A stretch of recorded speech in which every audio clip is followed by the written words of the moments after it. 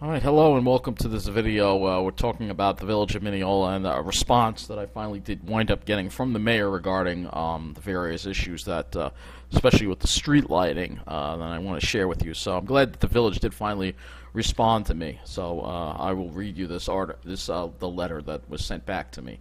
It says, "Thank you for bringing the lighting issues to..." This is from the mayor. Alright, so I did get a response directly from the mayor. So thank you for bringing the lighting issues to my attention. I have already asked our contractor to check the lights that are out in our downtown. Hopefully they will be repaired in a few days.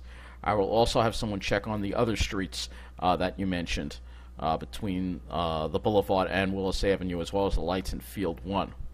The light on Mineola Boulevard that is leaning is not in danger of falling, but will be repaired as soon as the pole gets delivered to us from Canada.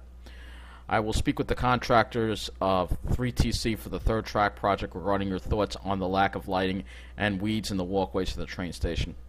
I will mention the vagrancy issue to the police, but as you know, it isn't a crime to be homeless, and the state has decriminalized the laws that were used in situations similar to this.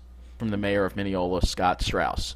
So I'm glad he did get back to me, and he did write a letter, and but he needs to be more vocal, because somehow Lynbrook gets what they want. They have a beautiful train station. They even have blue lights now at Lynbrook. Yeah, they got blue lights. They're taken care of, but it seems like we are not. Again, it's all we know why. It's because a certain demographic lives in Lynbrook, and a certain demographic doesn't live in Mineola, and that's why, or at least Mineola we may have some people of a certain demographic. We're all kinds of people here. So, but I'm glad the village did respond. Yeah, the decriminalization of the laws. And you know who to blame for that? That's our governor, Andrew Cuomo, who decriminalized the laws that the police could have used to get these people off the streets.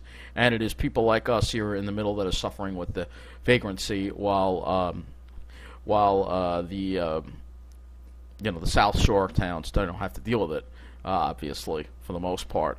Occasionally they have to deal with it, but not like what we have to deal with, which is chronic. I mean, occasionally you'll see somebody in Belmont like that day that we saw that. But guess what? I haven't seen him since.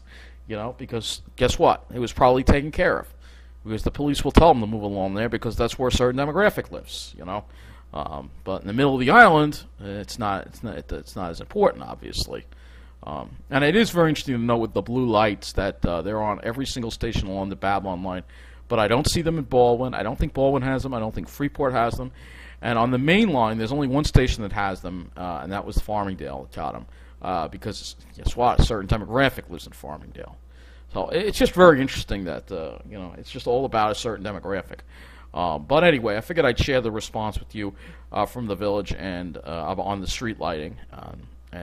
We all deserve to be treated fairly and equally. So before I wrap up this video, I want to show you another street that's in between Mineola Boulevard and Willis Avenue that has very poor street lighting. And these are, it's not like these are sparsely populated streets. There are a lot of two-family homes in them. It's densely populated, and you can barely see where you're walking. So let's take a look. Alright, another example of the ridiculously dark streets we have here in Mineola. This is another street in Mineola where it's very dark. And there's barely any street lights. And it's a very congested area. There are a lot of houses here. It's not like it's a suburban street, where the houses are spread out. Everything's pretty close together here. And there's barely any street lighting. Best street lighting you're getting is from these houses here. That's it. It's pathetic. So I just figured I'd show you once again how bad the street lighting is here in Mineola. Something really needs to be done about it. I'm going to keep talking about it until it's fixed. We need new street lights.